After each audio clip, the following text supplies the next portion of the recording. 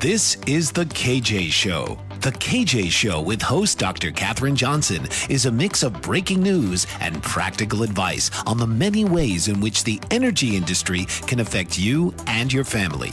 Katherine will combine energy updates and conversations with leaders in the energy efficiency community. So please welcome your host, Dr. KJ.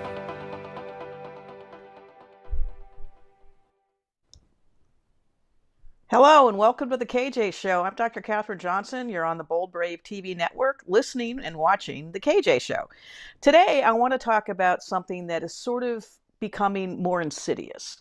It's the heating versus eating discussion that we seem to be having. Now, normally that's reserved for senior citizens on fixed incomes who have to worry about whether or not they can, pay for their medications or heat their house or eat their food, right? But actually, it's become a lot more than that. Now we're actually in a struggle under the name of environmentalism and global warming and greenhouse gas emissions to really start wondering, and people are starting to say, what we eat has a bad environmental consequences. Therefore, not only do we have to change the way we fuel our homes, not using fossil fuels, but we also have to change and modify our diets. Or do we? That's the issue that I want to talk about today. So we're going to talk about the push for controlling greenhouse gas emissions. Are they going to go after our food? And the answer is that's what people are trying to do. They're trying to take away our corn and our lamb and our pork and our rice even. But anyway, before we get too started on that path, in the next segment, I wanted to start with talking about some of the stuff that I always think I'm going to run out of things to say, and then no, it doesn't happen. And even though I've talked about these things in the past, the news keeps happening. It's continuing to occur. So now there's even more bad examples of environmentalism or green energy causing environmental damage. Apparently, the green energy's growth has actually led to a mounting problem for recycling. And as the industry expands, a new problem emerges. What are they going to do with the results of the waste? And I've talked about this before with the solar, but also wind panels. More than 90% of discarded solar panels end up in landfills simply because it's cheaper to do that than recycling. Okay, and they think by 2030 the panels are going to estimate to cover equivalent of 3,000 football fields. And we're supposed to be doing this for the benefit of the environment. We're actually creating really noxious pollution, and I've talked about how the dangers of it. And most of this stuff, unfortunately, ends up in Africa. The wind industry, though, is also facing some recycling challenges. And you know why? Because wind turbines are designed to not be recycled. They're designed to be resilient. They're designed to operate in all kinds of conditions. So the wind turbines are actually producing 47 million tons of blade waste, they think, by 2050. But the massive blades, built to withstand all kinds of conditions, are a recycling challenge. And that they really don't know what to do with these wind blades once they, no longer work or fall off. So they've started to do some recycling of wind blades, but it's really a very small part because it's simply not economical enough yet to do it. So recycling is on the horizon, maybe. And then I have another update. I talked about EVs a few weeks ago, and so here's a new one. According to in Wales, the electric vehicle charging policy in Wales is actually becoming what they call an embarrassment. Wales has 11,000 battery charged EVs, but only 7,800 plug-ins. So they have about 20,000 cars that could actually benefit from an EV charging station, but they've only got one charger per 15,000 people. And there's only 2,400 total in Wales. Now, Wales was supposed to set the standard for what we're going to do. We're going to make Wales a coal country, right, into EV charging, except they haven't gotten around to putting in the charging stations. Again, leaving people without the infrastructure to actually move towards EVs. Very dangerous. And they basically said it's an embarrassment. And another embarrassment, and this is actually quite relevant to our show today, is a few weeks ago, I talked about how the Dutch government wanted to actually try and eliminate farming because it produces too much methane, and we'll get into that a little bit more today. But apparently the Dutch government lost an election. The farmers won. Farmers won, were big winners, and they gained 15 out of 75 seats, and they're now the largest force, largest political bloc in their legislative chambers. And so the government had created this $22 billion program to buy farmers out. And the whole goal is to actually help the farmers stop producing and growing food because of the methane greenhouse gas emissions that farming produces. The Dutch party prime minister said that he wants to renegotiate this by 2030 because apparently the farmers aren't quite on board. And they're sort of like wondering, well, what if they sell out all the farms? Who's going to grow? Where are they going to get their food? Pressure from the looming deadline has pushed the solution farther away. Netherlands farming counts for 46% of its total emissions. It also probably counts for about 100% of its food, certainly cheese. It's really good cheese in Netherlands. They wanted to cut nitrogen emissions by getting rid of farmers and farms, but they don't really know how they're going to do that. Isn't that always the way it goes? Let's have a policy and then figure out how to implement it.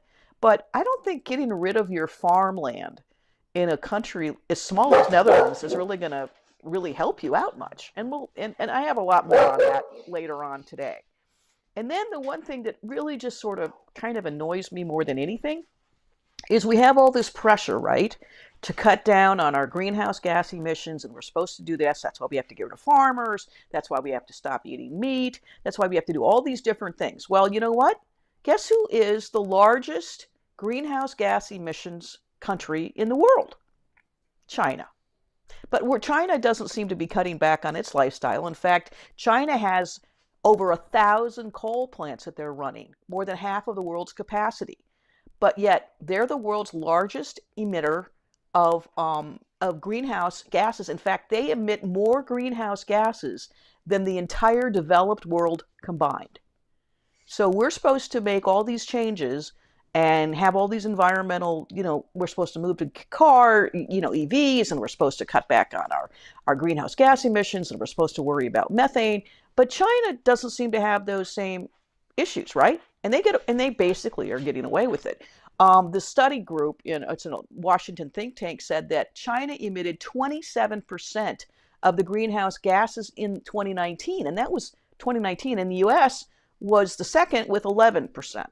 Well, we're half of China, even less than half, while India was the third with 6%. Yes, but India and China and the United States are all pretty big countries, right? But China's double us and triple or quadruple India. Scientists warned that without an agreement between U.S. and China to get these emissions under control, it's going to be hard to stop climate change, and that the Chinese emissions have also tripled over the last 3 decades. So if the Chinese emissions have tripled, then it's very scary to say, well, why are they allowed to build coal plants and not have the consequences that we are here facing in the developed world? It's an interesting question, isn't it? And we'll continue. But it is very scary to think that we have to make all these lifestyle changes and China continues to build power plants. Should be an interesting day. Okay, so I'm on Katherine Johnson, your host on the Bold Brave TV network. You're watching the KJ Show, and we'll be right back.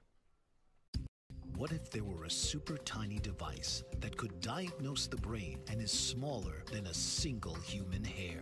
What if you could see inside the brain to help an epilepsy patient during surgery or to help the fight against Parkinson's disease? Dr. Patricia Broderick is proud to announce the Broderick Probe, a biomedical and electronic breakthrough. Imagine a probe to help with the understanding and potential cure of brain-related diseases. To learn more, listen live to the Easy Sense radio show with host Dr. Broderick, Wednesdays 7 p.m. Eastern on the Bold Brave Media Network and TuneIn Radio. And to help support the Broderick Foundation, please go to EasySense.com and learn how, with your help, we can fight these horrific brain disorders. That's EasySense.com to learn more and help support the Broderick Foundation.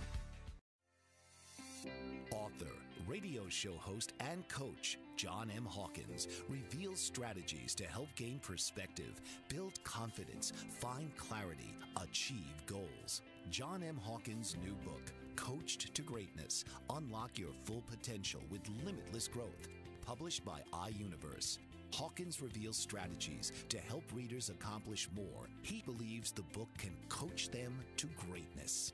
Hawkins says that the best athletes get to the top of their sport with the help of coaches, mentors, and others.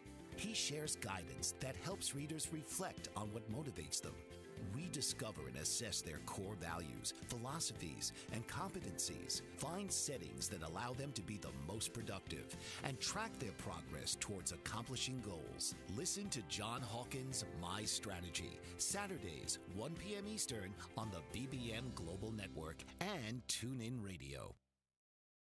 Did you know that your beliefs create your entire reality, but it's the subconscious beliefs that do most of the creating?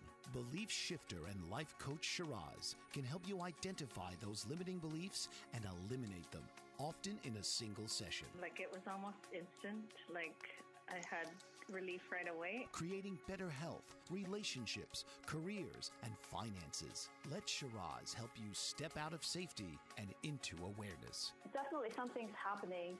It's like a flow inside. It feels good. Whether in person or online, Shiraz provides personal coaching, belief shifting. Visit Shiraz at energeticmagic.com or call 416-529-7429. Energetic Magic on the BBM Global Network, Tuesdays at 7 p.m. Eastern. Find your greater happiness. Be well. Be aware. Be magical. Are you struggling to care for elderly parents or a spouse? Do you wonder if being a caregiver is making you sick? Are you worried about taking time off work to care for elderly parents and balance work, life, and caregiving? Has caregiving become exhausting and emotionally draining? Are you an aging adult who wants to remain independent, but you're not sure how? I'm Pamela D. Wilson. Join me for the Caring Generation radio show for caregivers and aging adults, Wednesday evenings, 6 Pacific, 7 Mountain, 8 Central, and 9 Eastern, where I answer these questions and share tips for managing stress, family relationships, health, well-being, and more. Podcasts and transcripts of The Caring Generation are on my website, PamelaDWilson.com, plus my caregiving library, online caregiver support programs, and programs for corporations interested in supporting working caregivers. Help, hope, and support for caregivers is here on The Caring Generation and PamelaDWilson.com. What if there were a super tiny device that could diagnose the brain and is smaller than a single human hair? What if you could see inside the brain to help an epilepsy patient during surgery or to help the fight against Parkinson's disease?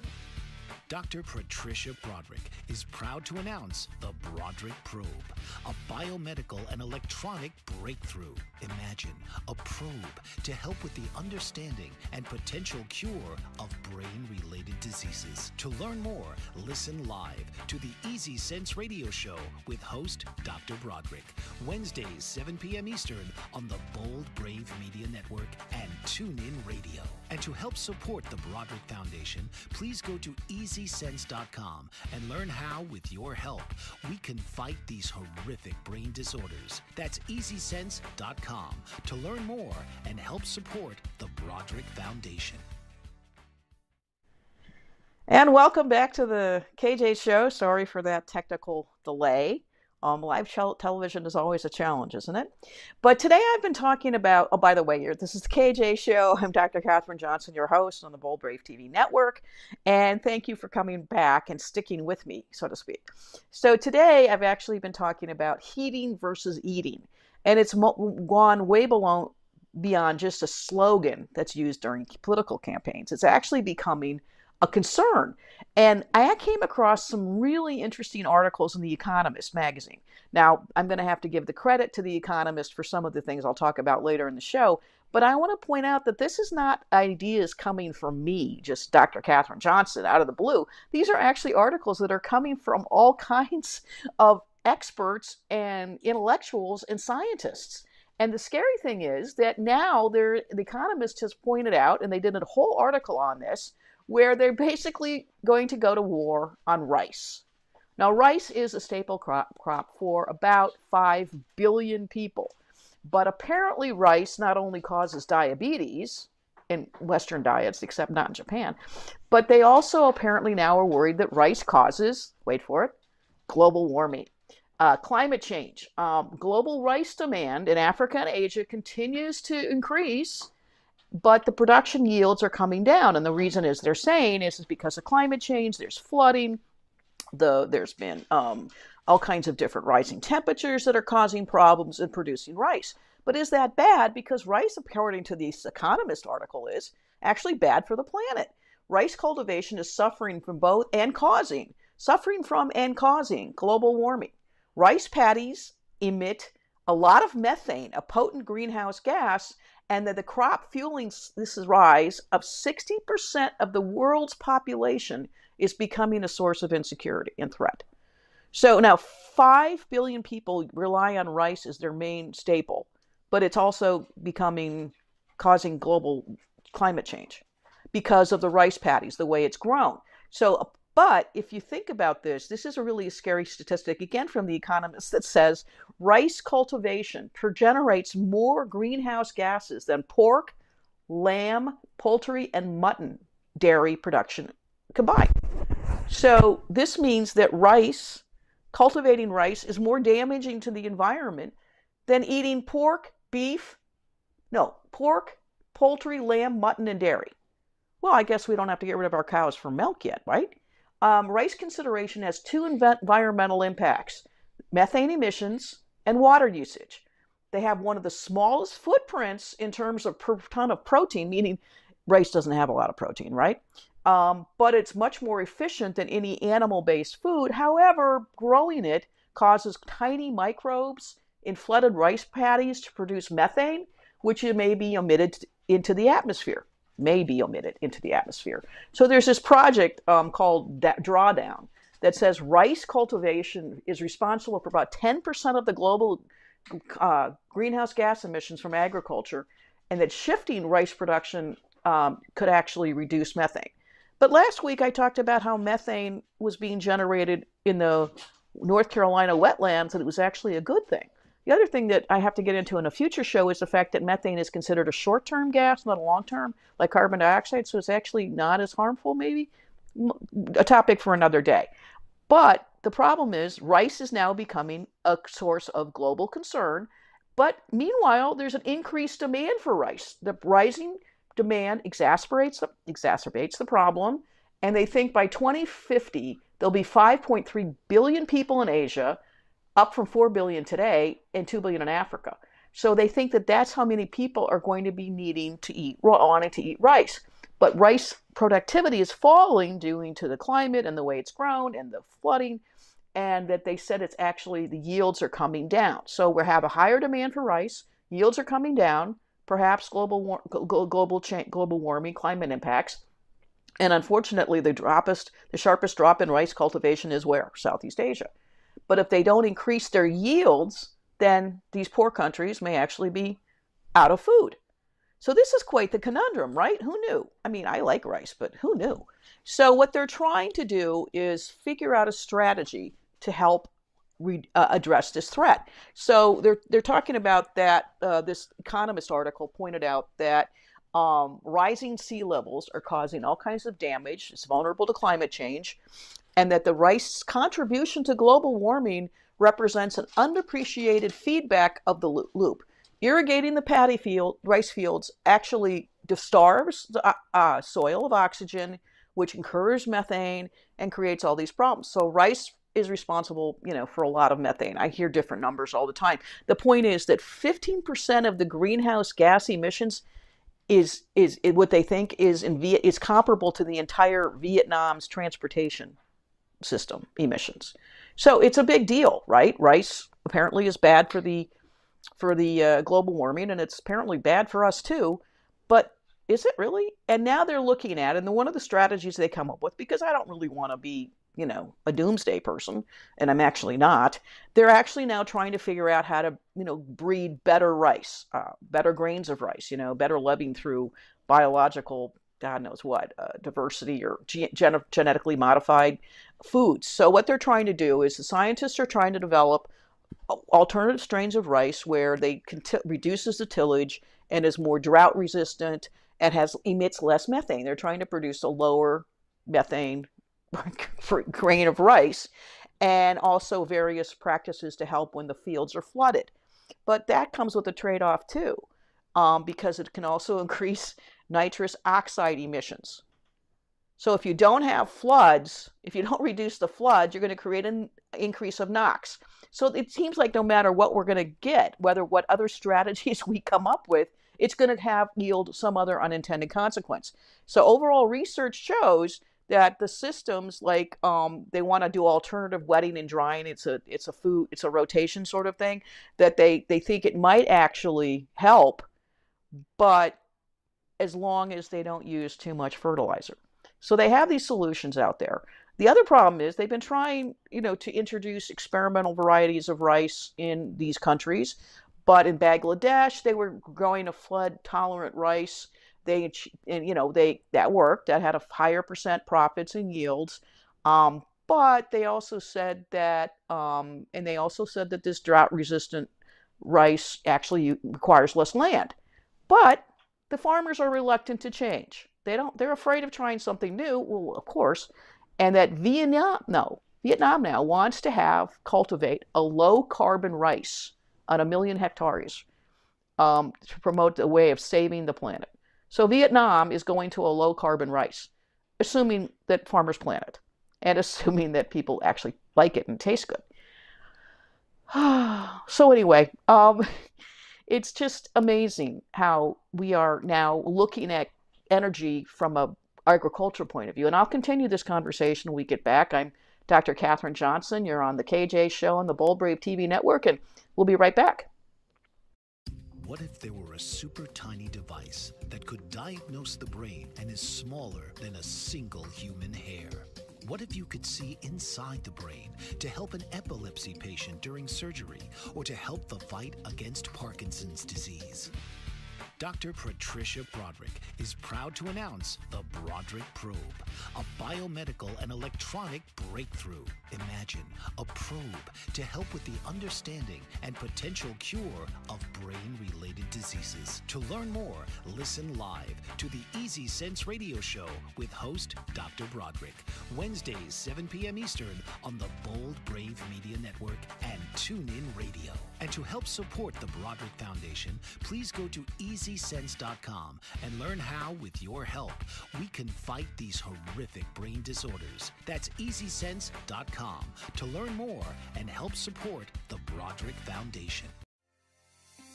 Author, radio show host, and coach John M. Hawkins reveals strategies to help gain perspective, build confidence, find clarity, achieve goals. John M. Hawkins' new book, Coached to Greatness, Unlock Your Full Potential with Limitless Growth, published by iUniverse. Hawkins reveals strategies to help readers accomplish more. He believes the book can coach them to greatness. Hawkins says that the best athletes get to the top of their sport with the help of coaches, mentors, and others. He shares guidance that helps readers reflect on what motivates them. We discover and assess their core values, philosophies, and competencies, find settings that allow them to be the most productive, and track their progress towards accomplishing goals. Listen to John Hawkins' My Strategy, Saturdays, 1 p.m. Eastern on the BBM Global Network and TuneIn Radio. Hey, and welcome back to the KJ Show. Hopefully you're enjoying the show. Today we're talking about heating versus eating on the KJ Show at Bold Brave TV Network. I'm your host, Dr. Katherine Johnson. And I've been mostly my show is focused on energy, but it seems that now energy is spilling into agricultural concerns as well, especially when you talk about greenhouse gas emissions. And I've talked about the sheep and the cows and all these different things. And actually, Bill Gates is among the investors trying to develop a new breed of cow cow food that reduces their belching. We'll see how that goes. But what I really thought was interesting, and was talking about The Economist last time, they actually, in addition to having an article on the war on rice, they've also come up with a new index. I love economics because they can come up with all these indices, sort of measure them against a consistent baseline, kind of what we do in my life, but in my evaluation work. But this one, they actually decided to compare the impacts of climate impacts of different food, and they tied it to the banana. A banana compares popular foodstuffs on three metrics: weight, calories, and protein. Indexed to the humble banana, a fruit of middling climate change and nutritional value. So they developed this interactive chart, and I wish I could sort of demonstrate it to you. I have some pictures, but they really basically look at the food that we eat, all kinds of different food: beef, salmon, croissants, peas, and they actually develop a banana score. Basically, say they call it a banana split, where they say, and it comes up to, surprise, surprise, beef is really bad, according to this banana scale, that producing beef, 1 kilogram of beef, which is like 2 pounds of ground beef, causes as many emissions as 109 kilograms of bananas. They call it a banana score of 109. But if you adjust for the nutritional value, then the score goes down to 54, because, but it's still 1 calorie of ground beef causes 54 times as much as carbon emissions as 1 calorie of a banana. But the protein, it is actually much better. It's 7. So depending on how you look at it, beef is either good or bad for the planet if you just look at it through these different perspectives. And surprise, surprise, they think that poultry, of course, is better for the planet. And in the last segment, I just told about how poultry actually, it causes less climate global emissions, greenhouse gas emissions, than, say, rice cultivation. Poultry scores 11 bananas by weight and 4 by calorie, but as a source of protein, it's much more carbon friendly than the banana. Poultry emits just 3/5 of the same amount of banana protein. Well, bananas aren't really known for their protein now much, are they?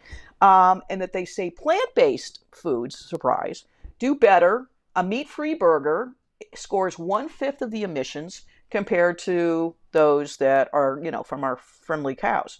And other plant-based foods like grapes, sugar, and coconut milk contain barely any protein, so they're actually increased scores. So, but the fallacy or the fundamental flaw I found in this metric, and it's really fun to think about banana splits, but really they're really not looking at protein as a critical indicator of food.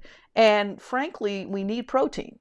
We really do in our diets. So I went and said, well, maybe I'll play around with it. And I came up with a chart.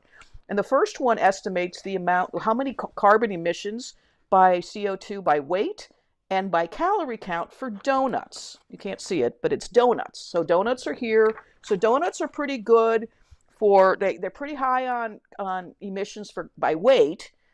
They're lower in emissions by calorie count, which I don't understand.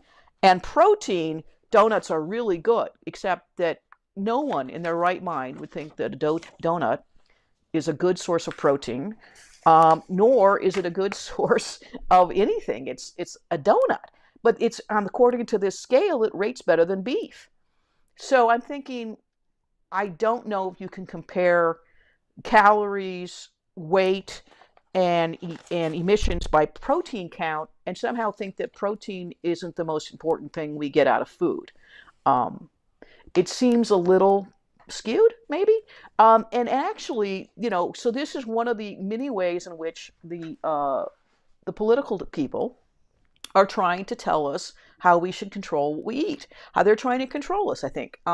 Remember Michelle Obama and her lunch school program that everybody hated, and the kids came up with a song about we're hungry when we're lunch, and how Michelle Obama really was trying to make sure that we were aware of our calories and all the different menu items. I don't think it really made much of a difference, and frankly, I saw a lot of pictures of Michelle and Barack Obama eating slushies and snow cones and ice creams and hot dogs. So I don't know how much they actually followed their own advice as well.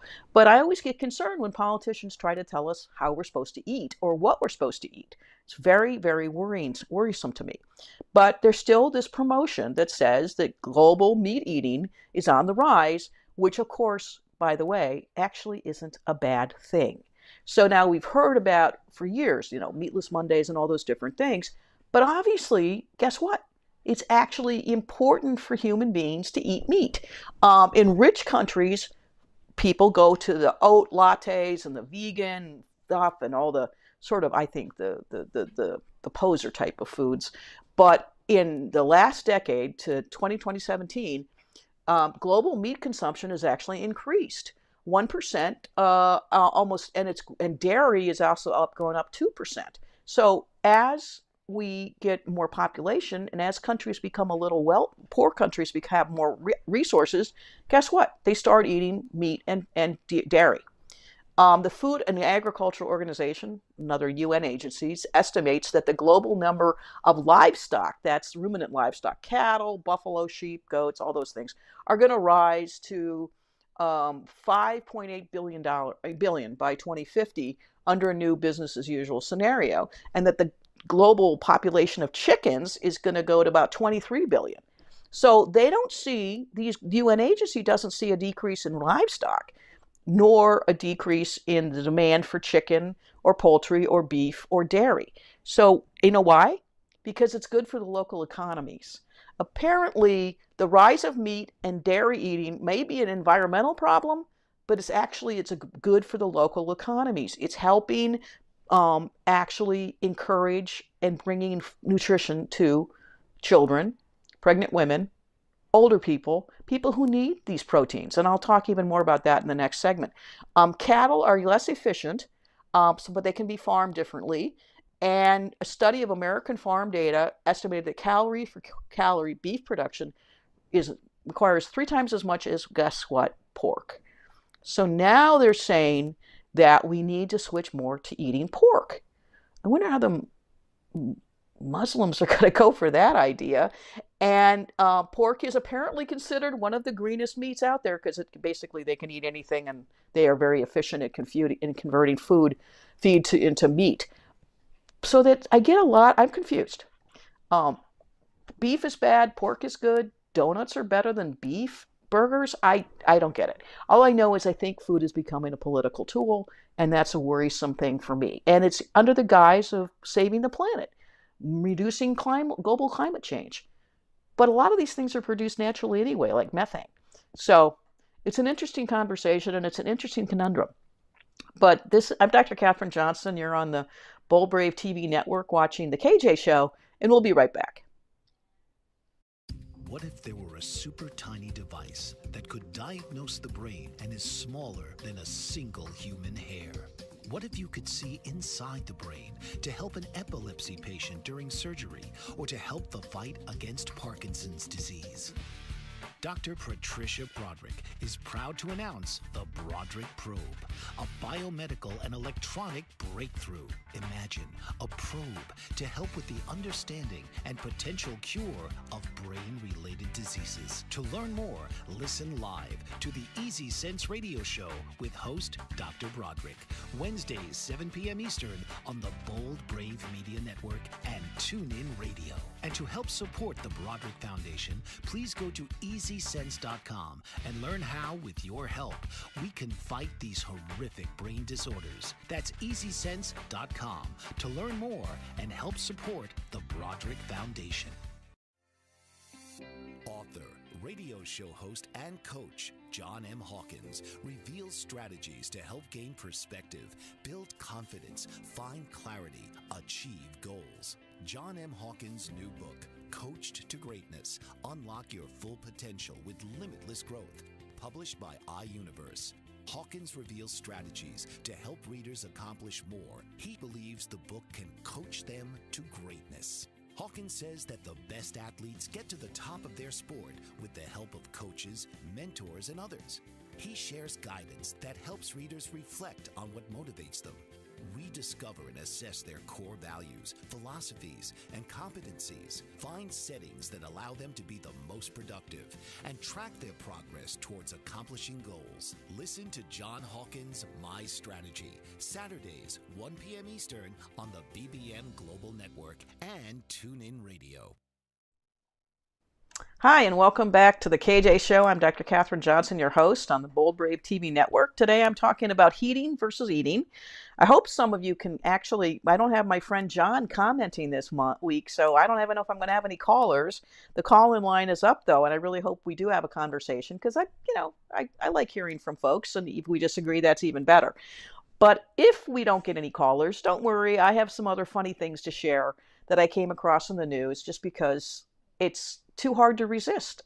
So everybody was all excited about the coronation of King Charles III. And it was a beautiful coronation ceremony. I actually got up really early to watch it because I figure I wasn't around for the first one when last Elizabeth was crowned, and I doubt I'll be around for William's coronation, unless Charles has a really short reign. So I thought once in my life I'll get to see a coronation, and it was very interesting to me, and very interesting to see how it's almost like an initiation ceremony, and also a religious ceremony. And I thought it was, I'm glad we saw it. I'm glad I saw it. But now, King Charles has been promoting climate change worries, and he's been very, very vocal about global warming and climate action and all these things. And he's been a very green prince pretty much since the 70s. I mean, this is not something new for King Charles. But now, guess what he wants to do? He wants to take his beautiful garden in one of his palaces, Sandringham, the lawn, and he wants to create a giant topiary garden of his childhood. And of course, it's climate friendly. So what he's going to do is he's going to create biodiverse formal garden with 10,000 plants. I'm like, gee, it must be good to be king. Visitors will have to be able to walk around the garden. It's a way to generate income for the king, of course. They will be charging it. And they're going to feature over 5,000 new yew tree hedging plants, including adult trees in various shapes and sizes. What he wants to basically do is sort of like what they were trying to do last week, where they basically stopped mowing your lawn to create biodiversity habits for biodiversity environments, butterflies and things. So but he really wants to do is topiatize them. And he'll cut them into whimsical shapes. If you've ever been to Walt Disney World, they have them everywhere. There are shapes of Mickey Mouse and Donald Duck and all kinds. I mean, it's actually, we used to work at Disney, and the gardening is magnificent. I don't know how climate friendly it is when you have to keep trimming it into different shapes like swans and mice, but they're going to be cut into a variety of shapes because King Charles loves gardening.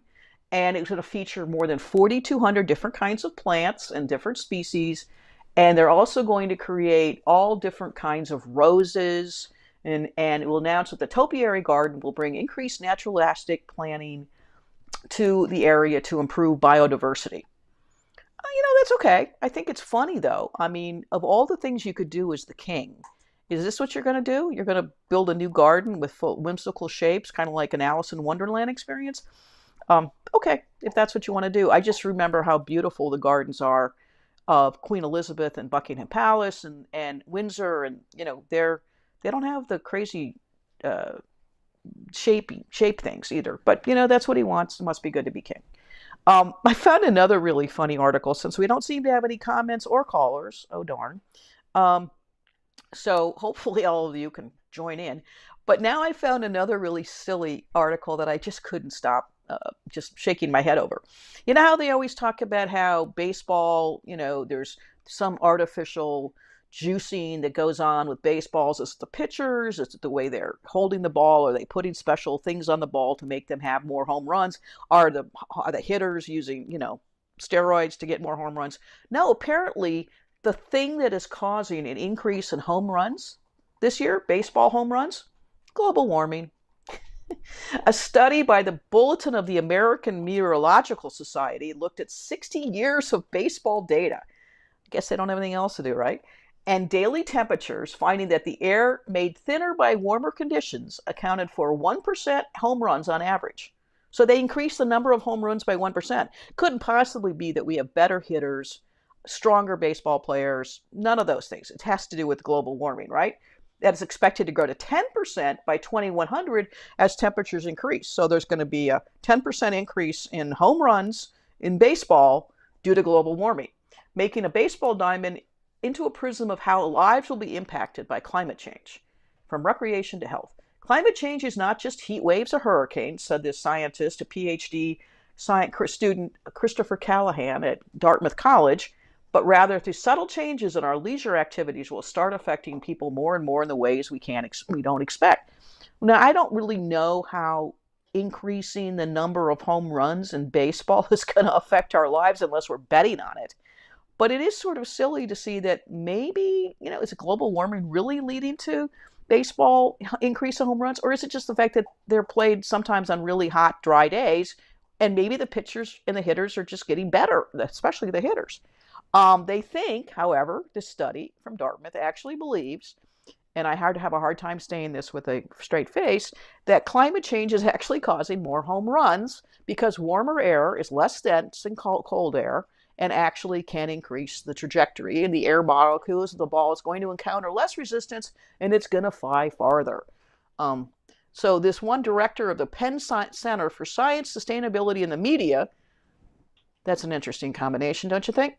Says the analysis was solid, but suggests that heat stress may be another way to observe it, and that hotter temperatures may take a higher toll on pitchers who have to throw the ball farther. So maybe it's not the hotter temperatures leading to global warming. Maybe it's just that the hotter temperatures make the pitchers tired, and they're throwing worse balls, which then lead to home runs. Or also maybe is it just the pitchers are better, or the hitters are better, or the game is evolving as we learn more about good nutrition and geometry of baseball and all that other stuff. So I just think it's funny that they're going to blame the home run derby hits on climate change. Really? Is there nothing sacred anymore? And then my last funny thing before we go to is that now they have actually bred a low methane sheep. And I have my little friends here in honor of Earth Day, but I got this sheep in Copenhagen. I have little animals that I pick up, stuffed animals as my travels. I have a kiwi from Australia. From New Zealand. I have my little sheep from Copenhagen. But apparently now they're starting to breed low methane sheep in Britain. They're actually coming up with, farmers are turning to genetic engineering to bring the emissions of sheep down. And they think they're trying to do it. They're a new generation that now emits 16% less methane. But they don't necessarily know how that's going to affect. They hope it doesn't affect the taste of the meat. But I don't know if I want to have my sheep genetically modified. I mean, aren't we supposed to not do that either? So it seems interesting that we move towards this wanting to have a clean food and clean green energy. But are we really going in that direction? I don't think so. Anyway, I'm Dr. Katherine Johnson, your host on the Bold Brave TV network. You're watching The KJ Show, and I'll be right back. What if there were a super tiny device that could diagnose the brain and is smaller than a single human hair? What if you could see inside the brain to help an epilepsy patient during surgery or to help the fight against Parkinson's disease? Dr. Patricia Broderick is proud to announce the Broderick Probe, a biomedical and electronic breakthrough. Imagine a probe to help with the understanding and potential cure of brain-related diseases. To learn more, listen live to the Easy Sense radio show with host Dr. Broderick, Wednesdays 7 p.m. Eastern on the Bold Brave Media Network and TuneIn Radio. And to help support the Broderick Foundation, please go to EasySense.com and learn how, with your help, we can fight these horrific brain disorders. That's EasySense.com to learn more and help support the Broderick Foundation. Author, radio show host, and coach John M. Hawkins reveals strategies to help gain perspective, build confidence, find clarity, achieve goals. John M. Hawkins' new book, Coached to Greatness, Unlock Your Full Potential with Limitless Growth, published by iUniverse. Hawkins reveals strategies to help readers accomplish more. He believes the book can coach them to greatness. Hawkins says that the best athletes get to the top of their sport with the help of coaches, mentors, and others. He shares guidance that helps readers reflect on what motivates them. We discover and assess their core values, philosophies, and competencies, find settings that allow them to be the most productive, and track their progress towards accomplishing goals. Listen to John Hawkins' My Strategy, Saturdays, 1 p.m. Eastern on the BBM Global Network and TuneIn Radio. Hey, welcome back to the KJ Show on the Bold Brave TV network. I'm Dr. Katherine Johnson, your host, and today I'm talking about heating versus eating and how the energy crisis is now working its way into our food chain. And the consensus has actually been now that cows are bad, vegan stuff is good, except not so fast. Because now this Dutch scientist, back to the Dutch, are actually growing lab-cultivated beef from animal stem cells. And they're trying to figure out if that will replace growing an actual cow. And guess what? Cultivating beef in the lab causes 25 times more global greenhouse gas emissions. So we can't just grow dolly sheep in labs and clone them and all that stuff in the lab. Lab-grown meat has been touted as a way to save the planet, they think. But I actually suggest its green credentials are less solid than many believe, and that researchers have revealed that lab-grown or cultured meat produced by cultivating animal cells is 25 times worse for the environment than real cows. So I don't think we have a scientific solution for this food issue, actually. And the production of real meat has a huge footprint because it involves cows, and you have to feed them, and you have to clear land, and you have to do water, and all these things. But they actually have done now thinking, oh, we'll just grow we'll just culture beef from stem cells.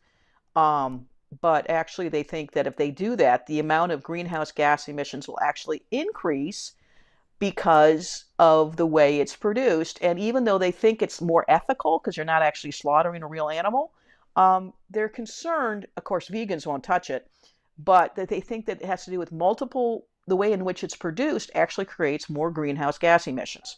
But they said, so obviously it's not quite the solution, and I don't think I ever want to eat cultivated beef in a lab. The problem is cows do emit greenhouse gas emissions, and that's one of the reasons they're looking for all these different ways to, feed cows, to not have them use masks or not have them, do what cows do. But the global warming potential of lab-grown meat ranged from 246 to 1,500 kilograms of carbon, CO2 equivalent, compared to cows out there in the world. Lab-grown meat is actually just now getting started, and only Singapore has approved of it. So there's some real health concerns too. So I don't know if cultivating lab from beef stem cells is going to be a way to help with getting, replacing beef in our diet. And then the other thing I ran across that was really fascinating to me is that it now finds out there's more and more studies coming out that say meat is actually crucial for human health. Scientists have warned if they call for an end of the zealotry of pushing vegetarianism and vegan diets. Dozens of experts were asked to look at the science behind the claims that meat eating causes diseases and it's harmful to the planet. They actually were warned that it's difficult. Actually, they disagreed. They said that it's hard to replace the nutritional value of meat, and that when poorer communities with low meat intake often suffer stunting, wasting, and anemia. So meat is actually good for you, and that the widespread societal push towards plant-based diets, such as vegetarian meat-free Mondays, is pulling the public away. But that's actually a bad idea. I know when my daughter went to college, they had Meatless Mondays, and she hated it. I have a caller. Okay, hi, John. Are you on the line? John? No, this is Carlo. Oh, hi, Carlo. How are you? Thank you for calling in. Do you have a question? Dr. Johnson. You're welcome.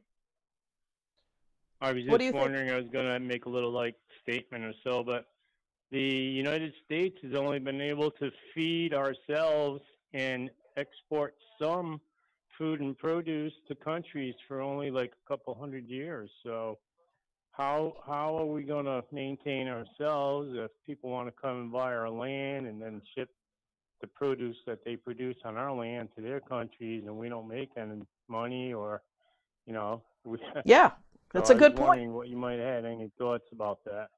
Absolutely. In fact, I am. Hang up. Okay. Thank you, Carlo, for calling. Shall I? Actually, okay. No, that's a great question. And actually, the reason that's a concern is because, yes, I think it's a move, and I hate to sound like some nut job, but it does seem that there is this movement afoot to control our food supply and actually make sure that Americans have to, it's controlled by the government, and that, creates issues, especially if we can't get our food supply to be secure. We're going to be in trouble if we're at the beck and call of large agriculture, or especially if they're supposed to ship their food to somewhere else like Indonesia or China or Vietnam or Netherlands. Since they're not growing their own food, they don't want to grow their own food in the Netherlands anymore. It's a really important point, and I think that food security is just as important as economic security. And I'm worried that this push towards getting rid of livestock and getting rid of controlling our food supply is just another way in which they're controlling our lives. And I hate to sound like some lunatic, but these are I'm not the only one with these concerns. In fact, scientists actually have now been pushing back on the notion that beef is bad for you.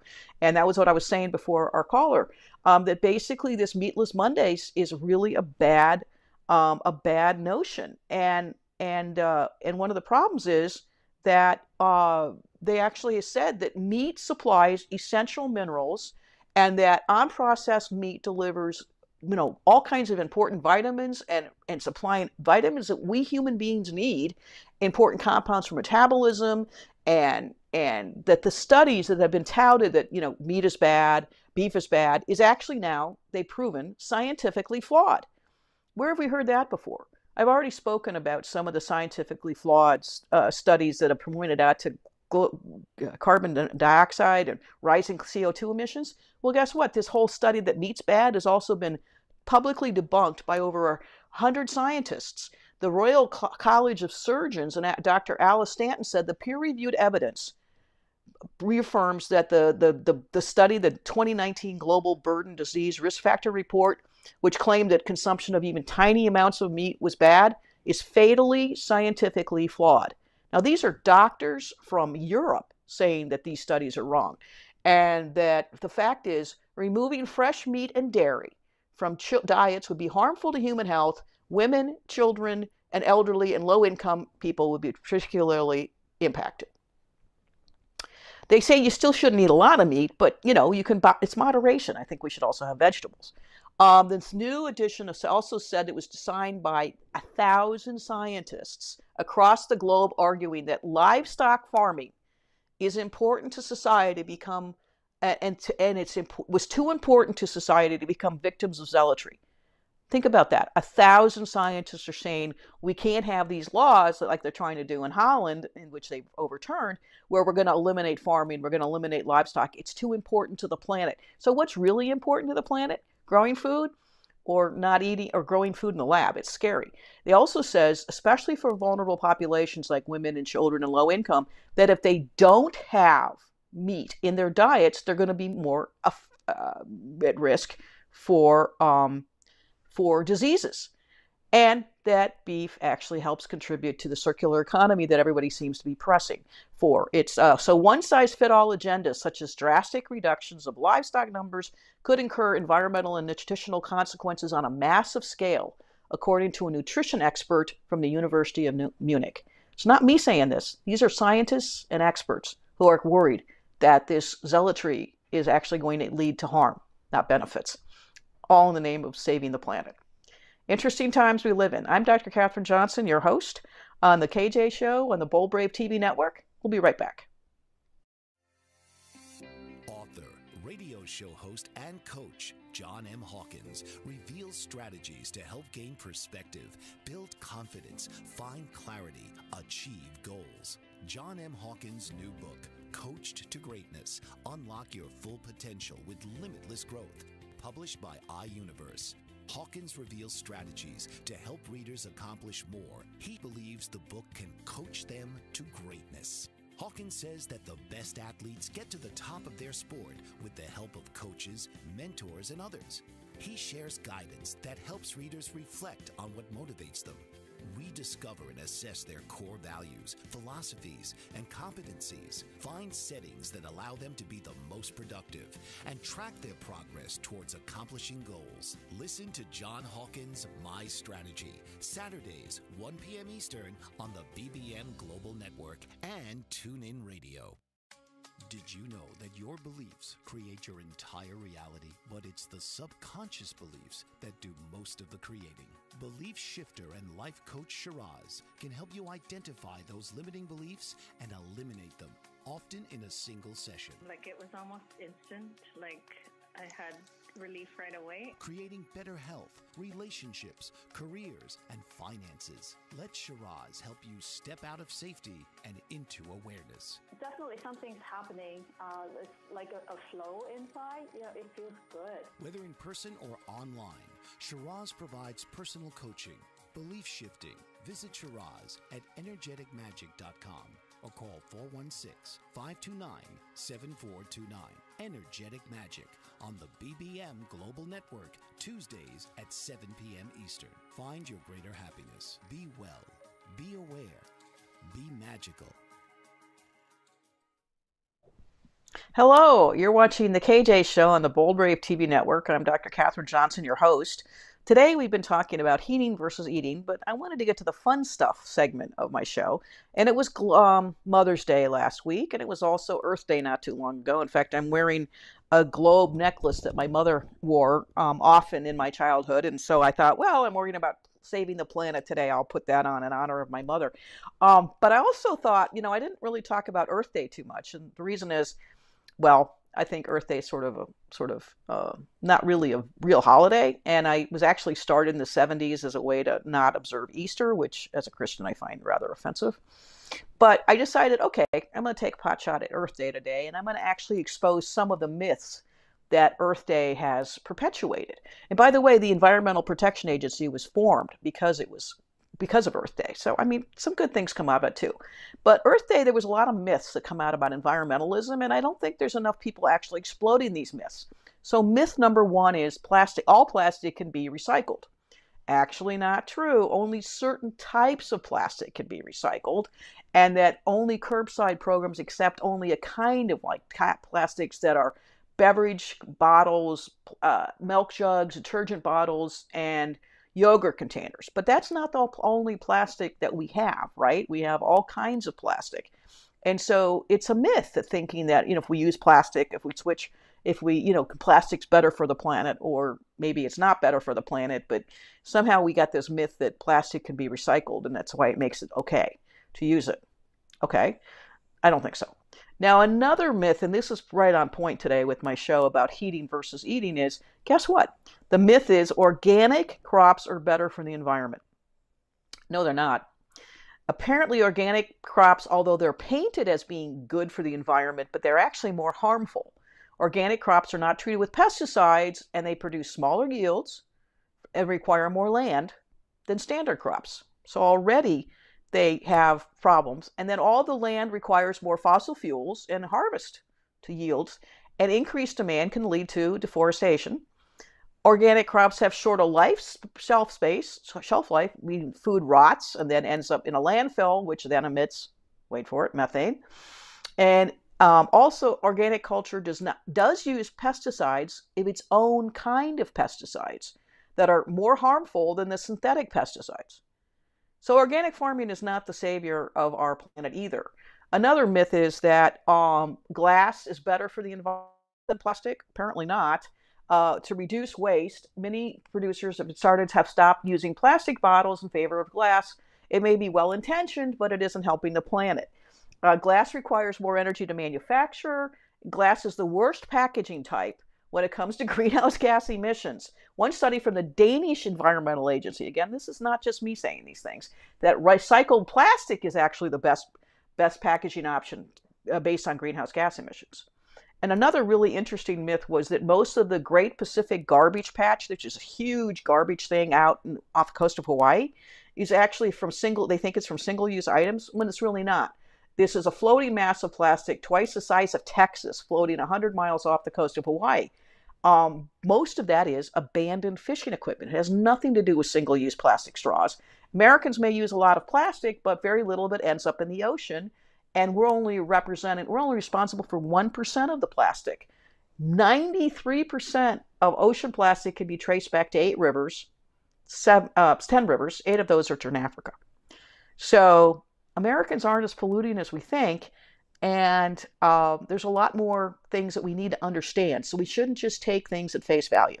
Hopefully you've enjoyed this show. I know it's a little controversial, but I really think it's important when we start looking at the energy impacts that we also start thinking about the other ways in which energy impacts us and how is it going to impact the food we need.